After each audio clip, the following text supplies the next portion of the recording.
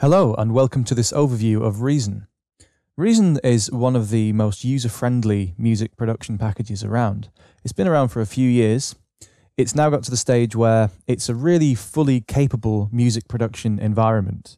When it started out, it was a rack of instruments. That rack's been added to over the years. And as well as that, you've now got tons of new features like audio recording, sampling, advanced effects, advanced synthesis, and a very cool mixer. What we're going to have a look at in this overview is some of the fundamentals of Reason, how it fits together, what it can do, how it can let you make music, and in the more expanded tutorials, we'll go into a lot more depth about how it all works and how it's put together. You can see that Reason has lots of different sections. Down the bottom here is the sequencer. In the center is the rack, with nothing in it yet, because we haven't started.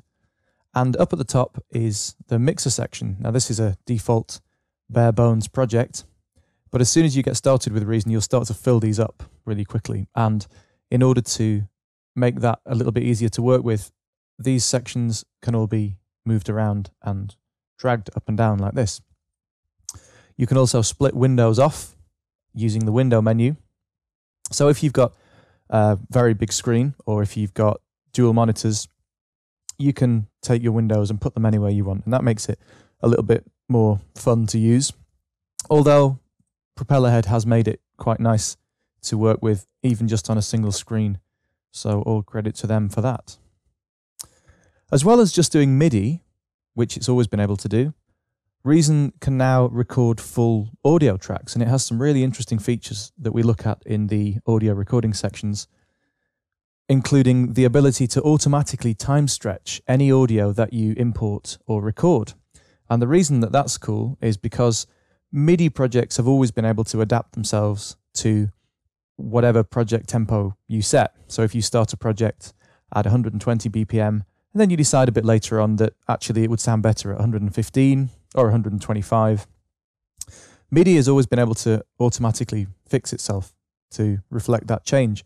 But audio has been trickier to work with. But thankfully, in Reason, anything that you record will automatically follow those changes. So you don't really have to do anything. Reason supports MIDI tracks, it supports Rex loops, and it supports the import and export of audio as well as recording. It has a greatly expanded mixer section, which is really professional to use. It's got advanced channel strips with built-in dynamics, if I just scroll up here, multiple insert and send slots, quick controls.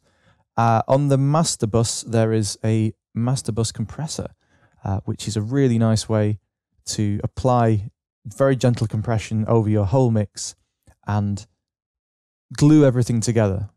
You'll see in the advanced tutorials how that can really help. Just bring everything together at the end. When you finish balancing all your tracks, it just puts a nice sheen over everything. Reason's also able to batch export your files, and that's really flexible. You can do that in different ways. So you can export your files as stems for mixing somewhere else. Of course, you can export a simple stereo mixdown. You can also export with and without effects, and that's all easy to automate. So even if you've got a really complicated project, you can just tell Reason that you want it to export in a certain way, and then you can hit the button and go off and have a cup of tea, and when you come back, it will all be done. So let's have a look at some of Reason's best features, and let's start with the rack.